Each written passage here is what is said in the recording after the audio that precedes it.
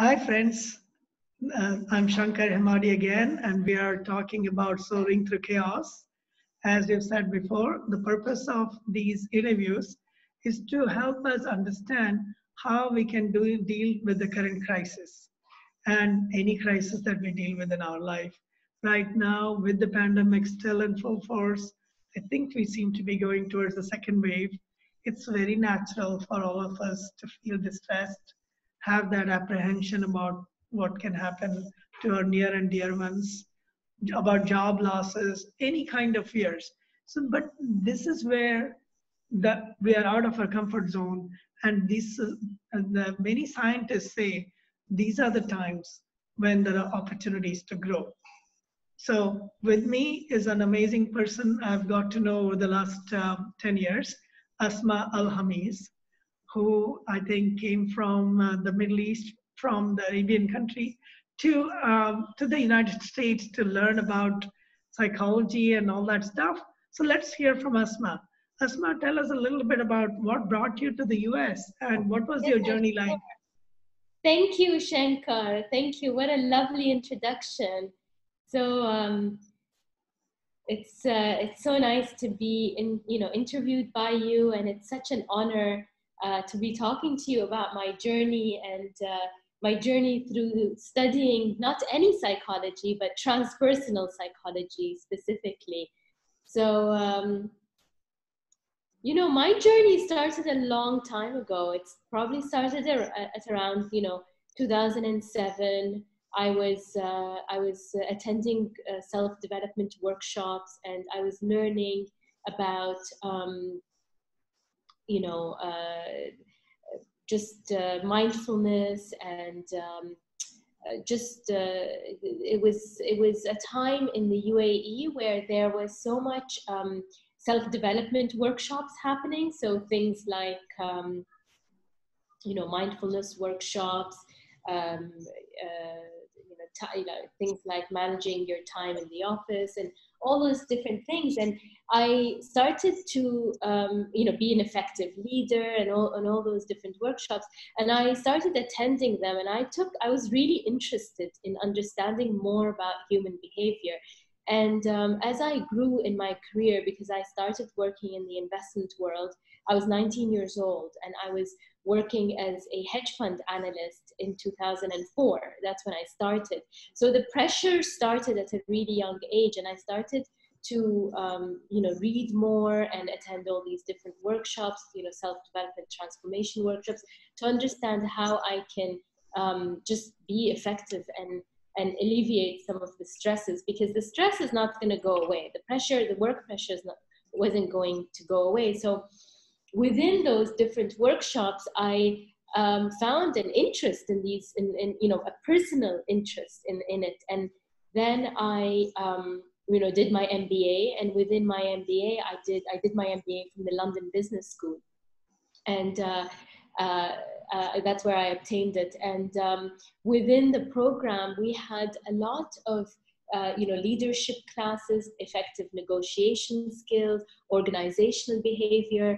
I focused a lot of my electives on those kind of studies, and there was an assignment an international assignment in Cape Town, in APSA, about internal communications, and I spent some time doing that, and my interest just grew, and I really enjoyed it. And then I was also working in the hedge fund industry at that time, so the pressure also, I was working parallel, so the pressure also increased. So what I ended up doing is asking the company I used to work for at the time for a leave of absence, just to deeply study psychology. And I wanted specifically to study transpersonal psychology, because that is the study of the mind, body, spirit, the psycho-spiritual element. It goes into a lot of the literature that Abraham Maslow started in the humanistic psychology field, but then took over into the self-realization and a lot of our studies. So that's what took me to California. But the reason specifically is why I chose the Institute of Transpersonal Psychology, was because I wanted a transformative education. I wanted an education where my personal journey as a student of psychology, and as a budding psychologist, as a counselor who eventually, the program I chose eventually puts you into the track of becoming a marriage and family therapist. It basically preps you to constantly reflect on yourself and reflect on your journey, because this is specifically the school of psychology that emphasizes very much on your personal journey and how it affects you as a therapist, and the importance of that. So that's basically what took me to California. And I remember meeting you because I used to go to ITP very often.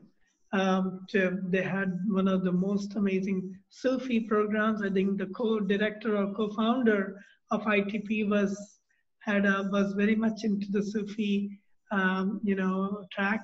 They also had amazing.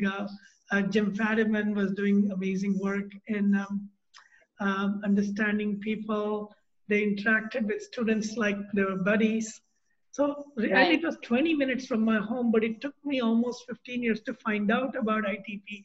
So sitting in Dubai, sitting in the UAE, how did you find out about ITP? Because even I was literally 20 minutes away from my home to ITP, and it took me 15 years to find it. Yeah. So, when I was interested in this, theory and the school of psychology, I have a dear friend, a mentor, a teacher, a therapist, a friend called Cynthia Gonzalez, and she's based here in Dubai. And Cynthia advised me to look at the Institute of Transpersonal Psychology and the California Institute of Integral Studies, which she's a graduate from. So, word of mouth. Yeah, CIS. So word of mouth. So when I was looking into it, I got this recommendation, and I was at the time, I had a trip going to California, so I visited both schools. I felt more called to the Bay Area, to the peninsula, rather than the city. So I just really liked that community feel, and these schools have a community feel because we start as a cohort and we grow together, and we have really good, high quality teachers teaching us. And in what ways did it make a change in your life? Because I think you're back in the investment banking business, you're back in the financial world. Has something shifted in you? Yes, of course. It deepened my experience, it enriched my experience, the quality of my interaction with people, whether it is a friend, whether it is a colleague, whether it is a manager. My experiences and the discipline at ITP just helped me engage in a deeper, more authentic way. It's almost like it gave me permission to be me, and also the grounding to just interact with people from a place of truth. I when I was at the London Business School, that's when I went to that school. It was a good school. It gave me the confidence, more like an external confidence. It was more like an intellectual confidence. The same thing happened with ITP in the theoretical aspect, within psychology specifically. It gave me experience to understand the clinical aspect of psychology, but also because of the transformative, reflective way, my personal experience is always present and engaged. So, for example, if I was to have a conversation, a difficult conversation with someone, after that kind of studies and after those experiences, I'm able to be more self-aware. I'm able to be more present. I'm able to be more self-aware of where I'm projecting maybe, or where the other person is projected. So overall, it just gives you a very good sense of self. And you know, this is personally my experience. I don't know how my colleagues feel from the school, but maybe, you know, another thing is because I never stopped learning about myself. I never stopped learning, you know, I never stopped the psychospiritual or psychosomatic experiences, like 5 Rhythms, for example. We met at 5 Rhythms, I remember, and then at ITP. And Yes. that reminds me, now that you're back in the Arabian Gulf again, in the UAE, have you been able to use what you've learned to empower people around you in a more formal setting, in a clinical or non-clinical setting? Right. Yes, of course. Absolutely. So yes, I mean, I've been, ever since I came back from the US, I started to have, you know, community workshops. I had in 2016 and in 2017 and in 2018, every winter I would start a group. Except, you know, I didn't do it in 2019 or 2020, but 2016, 17, and 18, I started a group for women creative expression, where we would sit around in a circle. It would be a safe environment to just explore and grow and offer support for each other, and specifically use the expressive arts to you know, as a medium to get there. So that's one thing I did, and I really enjoyed. I also just do a lot of speaker events. More recently, I spoke at the International Business Women's Group, that is based here in Abu Dhabi. I gave them a mindfulness session, so mindfulness during difficult times.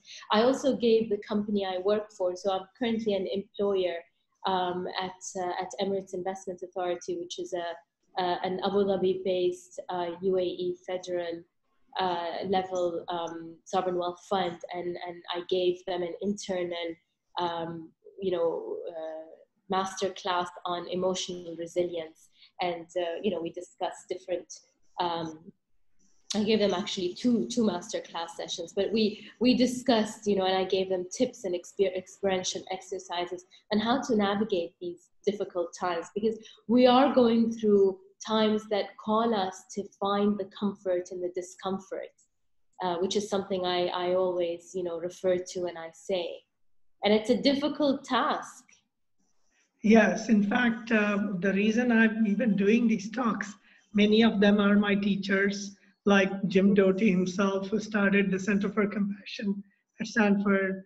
Some of them are my colleagues, and some of them are just friends from all walks of life, is that it's easy to go into the self-wallowing mode. Times are difficult, but it is also the fact that most of our growth happens not when we are in our comfort zone, but when we are uncomfortable. In other words, if we stay in our nice little cozy comfort zone, then the chances that we will be challenged to go outside our realm of possibilities. And you know this as a transpersonal psychologist. This is where we have to go, or you know, this is the hero's journey begins, as Joseph Campbell would say. In what place do you think people can use this time? And you've already talked about this to some circles. In what place can people use this time to actually go beyond just survival mode into thriving, into actually self-development mode, or into growing? What can they do to grow further? Right, exactly. And, you know, Viktor Frankl, who wrote the book, The Man's Search for Meaning, you know, he was a Holocaust survivor. He was quoted saying, when we are no longer able to change a situation, we are challenged to change ourselves. And exactly. I think this is very applicable to our times right now. We are, you know, we are no longer able to change the fact that there are some families who are, who are apart and who don't know when they'll see each other, husbands and wives who have been separated, poverty, livelihoods of people. So we can only change our attitude and the way we, are called to be in this world. So, so this time has called me to set up and to put, to put together. My plan was to do a physical center, a physical platform.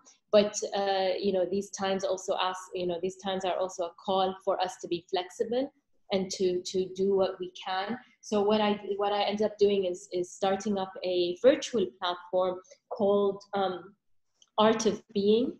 And Art of Being is a platform for us to come together and to support each other, whether it's through one-on-one workshops, through one-on-one sessions or workshops. And the aim really is to provide support for the community, because transformation happens when the community transforms. And my personal experiences and qualification as a therapist, is to be involved in that platform as an emotional wellness consultant right now. And going forward, there'll be more creative, projects like workshops or group for support, or some yoga, Kundalini yoga as well. I'm training right now to be a Kundalini yoga teacher. Wow, exciting. In fact, a lot of things you're saying, of course, we're familiar with these things in California because it's the mecca for all these things. People want to try out all these interesting things. Must be pretty unique in Dubai or Abu Dhabi and all where you are involved. Is that right? It is, and it's not. I mean, the beauty about this part of the world, especially the UAE, is we are an adopter of new ideas. I mean, across the board, we adopt new ideas, and it just happens really quick. And my aim really is to do more of an inside out, an inside out support. Growth from the inside out, not just outside. I have a good job, or I drive this car, or I eat this nice restaurant. It's really important from the internal to have a solid maturity, and to be wise, and to use life's experiences to grow from them. And it's very important to have support that is creative and friendly and fun and colorful, rather than something very rigid, like a clinical, or like a psychiatrist, like something so rigid. I don't know if I'm making sense, but yeah, you're preaching to the choir here. I actually never it's became like alternative healing. Yeah, it's alternative healing. I never became a licensed therapist or even a teacher of compassion per se, but I became. I like to tell stories, and that's the reason I'm actually talking to you all, so I can learn. People can learn from these stories. It's not. This is not a therapy session. This is not even a session where we are disseminating knowledge, but this is sharing life experiences, because we are all human. And we all go through the same challenges that we are seeing society is going through. At an individual level, we're going through our own challenges every day, right? I was in Mexico. I have to say, just before you move on, I have to say, Art of Being is, in the process of engaging licensed therapists. I understand what you're saying, and of course, there's a lot of experience and wisdom that one could, one could extract from storytelling. But also, that is not to discount the importance of having licensed professionals. Absolutely. There is a certain type of experience and ethical boundaries that are needed in this world, because there's a lot of there's a lot happening in the spiritual market place for different kind of support, and it's very important to have that credibility. So I have to say that, you know, at Art of Being, we engage, if it's going to be a therapy session, then it's going to be provided by a licensed therapist. If it is, like, for example, I am trained, I'm qualified as a therapist, but I'm not yet licensed to be a therapist. And I have to look at the different licensing bodies to get my licensing and registration. So it's important to do that. Yeah. So for example, absolutely. So for example, I was saying that, so if it's something that's going to be in the realms of, you know, a consultation or a session, it's going to, like, I would do emotional wellness consultations. Wow. And I feel these things are very much needed. A lot of the work is still outside in, and to be able to help people to go into their, you know, understand the psychosomatic nature of the challenges that they're facing, to be able to understand it in an embodied way, to be able to understand it even through the arts, for example, and understand where they're feeling stuck is such enormous contributions. Right. What can people do? I mean, if I were to ask you, the distress level is quite high, and now that the second wave is starting, again, renewed fears are coming up for a lot of people. What would you suggest people do to actually, you know, beyond, there are not enough therapists available to consult right now. That's what I feel for many people, or even the courage to face their demons, if you will. What would you say to a friend or a family member who's going through challenges right now? You know, I would say, first and foremost, you know, just whatever practice that one does, whatever religion, whatever, you know, spiritual background, whatever spiritual practices, just have have a practice, whether it is taking a walk, you know, in your neighborhood, whether it's just shutting everything, especially the phone, and taking, you know, 3-4 minutes of breathing. You know, it takes 3 minutes it takes 3 minutes to change the brainwave of doing something, breathing, moving, walking. So you know, one exercise, whether it's praying, whether it's breathing, whether it's going on a bike, like an indoor cycle, whatever it is, just engage in one practice that gets you out of your mind and into your body. And that is very important, because that makes you more present. And when you are not in the future, and when you are not in the past, you are, you know, right here. And there is, I mean, you know this, and, you know, Eckhart Tolle talks about this. There is no fear in the present moment. There's nothing but the present moment. So I think that is one thing. And it's hard, and it takes discipline. It takes a lot of discipline to find one practice that would you know, support in that. But it's very easy for people to fall into the trap of, you know, being on their social media and just checking the phone all the time. I mean, everybody goes through it to get out of the fear. But unfortunately, what happens in these cases is the stress, the fear, the anxiety, the paranoia doesn't go away. We're just cushioning. It's a distraction, isn't it? It's so easy to distract ourselves from the pain that I'm feeling in here by, oh, what's happening in the world? Because the pain is here, not there. And it's almost like we are looking for a solution outside because it's so hard. Was it The Alchemist, where the person goes on in Paulo Coelho's Alchemist, the person goes on a journey, I think Jose de Santiago, and keeps on going and going, and finally when that person comes back home, right in his front yard or backyard, that's where the treasure is. And and that's true about all of us, isn't it? How easy it is to look outside or look where it's not there. I remember even a Mullah Nasruddin story. that is looking for a key that is lost Yeah. outside. And he's like, why aren't you looking where you lost it? It's too dark over there. I'm Right. going where it's bright.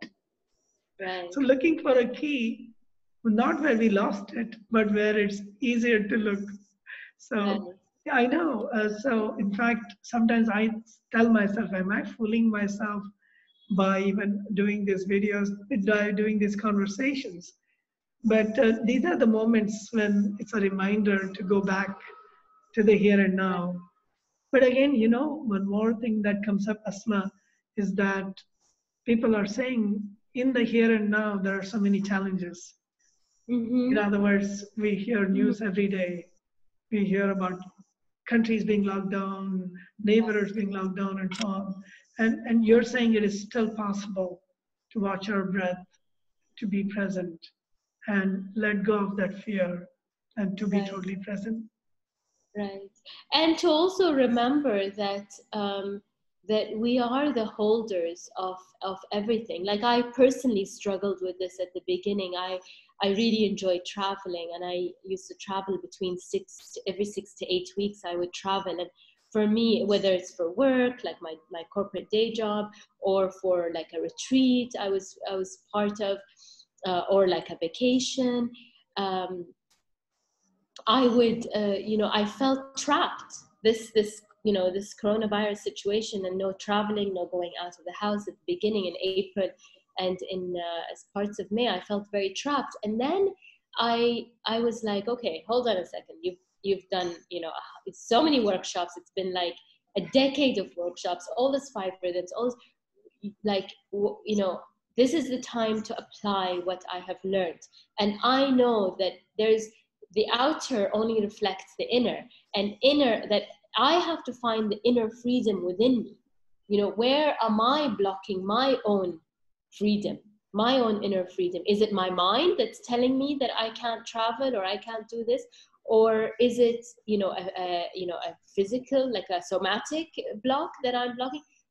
So I practiced Kundalini yoga. So I went and I did, some kriyas and 5 rhythms. I did, we were, there is the virtual community now. We do 5 rhythms in the comfort of our living room, and to move through these blocks. And after a couple of weeks, it's like, actually, you know what, the inner freedom, that is like, I hold my freedom. It's inside of me. So I think we tend to forget that. We tend to always go outside of ourselves, and we don't realize that our inner world, shapes our outer. When there are inner transformations, the outer is just a reflection of that. That's true. That's true. But it's so hard to believe that when the whole world seems to be topsy-turvy. Absolutely. Absolutely. Because our inner world is also going through the turmoil, isn't it?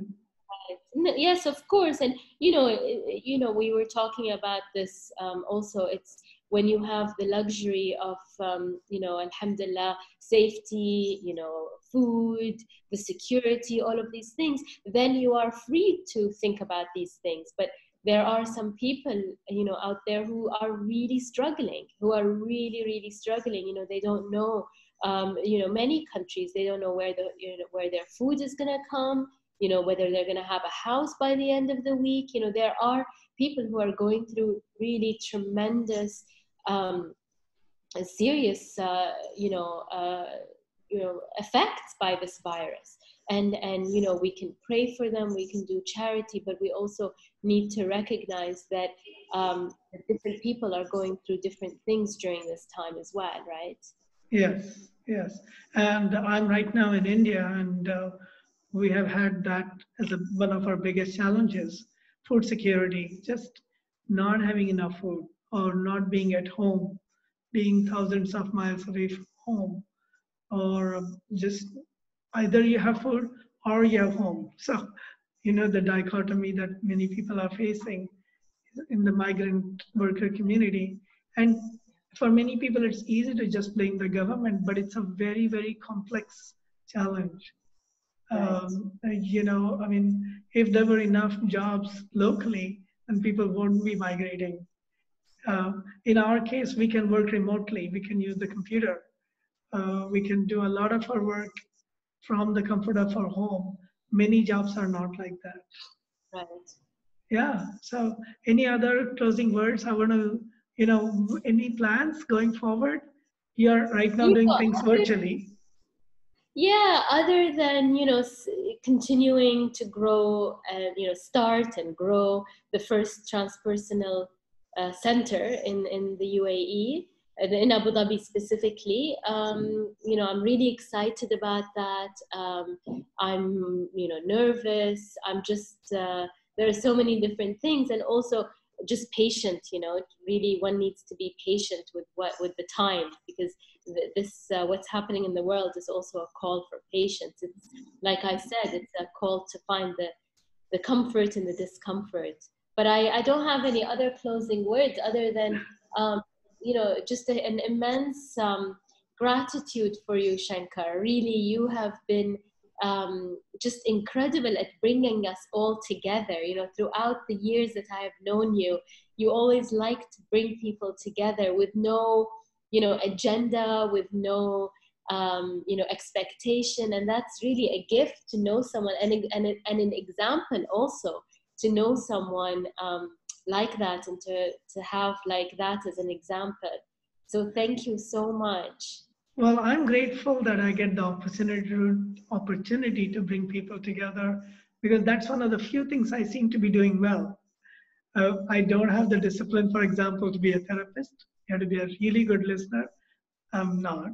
I don't have the discipline to go deep into any particular area. I did that in engineering and other things. But at this stage in my life, I feel the joy of connecting people together, connecting movements together, because it's so needed, isn't it? Talking about transpersonal, trans community, connecting different communities together, whether it's you in the UAE, me sitting now in India, or in going to Southeast Asia soon, hopefully, or out there in the West, to classify people as different, East versus West, or Hindu versus Muslim, or whatever, I think that's completely outdated. It's all passe. And then I think it's real time to bring all the things we know about how to live harmoniously together, isn't it? So that's my dream, and it's really a dream. Not sure it's realistic in our lifetime, but at least if to quote John Lennon, I can imagine that it's possible, that we can come together. The fact that you and I, or many of our brothers and sisters from the Middle East, from the West, from the East, can come together from different platforms, from different vantage points, is a blessing indeed.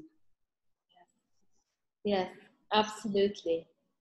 So with that, maybe we can close. I would say it the way you guys say it, Allah Hafiz and Thank Namaste, thank blessings. you. Thank you. Satnam. Thank you. Satnam, thank you. Satnam. Thank you. Thank you very much. Allah yahfadk, Shankar. And I really have so much, I just really enjoy our conversations. You're really one of a kind. Well, we all I have are. I really have a lot of fun talking to you. We all are, and we forget that we are all. Somebody was asking me that. I said every single one of us is unique. Every fingerprint, every finger is different, and yet we are all connected at the root. We are all connected as conscious beings and one consciousness, if you will. And Right. that's where the joy is, isn't it? Yes, and we're all one tribe. One time, exactly. So Have a time. So, good, yeah. thank you. And say goodbye and have a good weekend. You Take care, too. Shankar. You too. I know. Have a good one. Thank you. Thanks.